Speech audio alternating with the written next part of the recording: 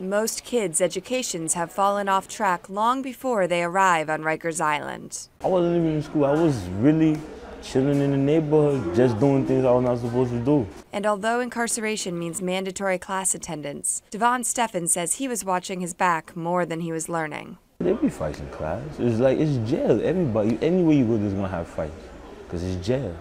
You can't control. If you're in jail, you're gonna become worse than how you was outside in the streets. More than 12,000 New York City students a year go to school behind bars. It's a disorganized system with 53 schools run by the city and more than 100 by the state. Schools were opened haphazardly, often in response to lawsuits. And despite major national and municipal education reforms, the schools and jails have largely been forgotten.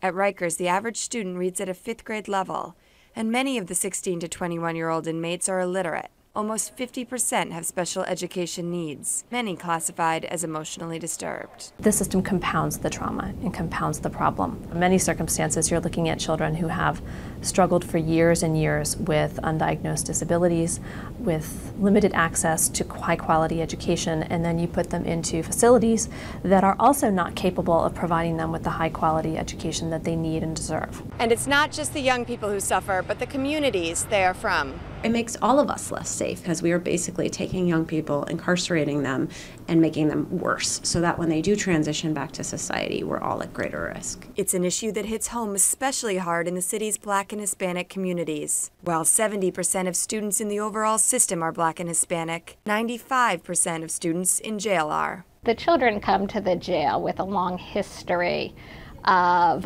not receiving the education that they should get, that the schools have failed them, their teachers have failed them.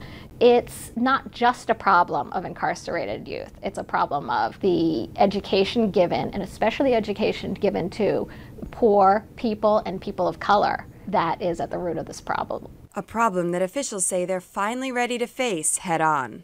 On Rikers Island, Lindsay Christ, New York 1.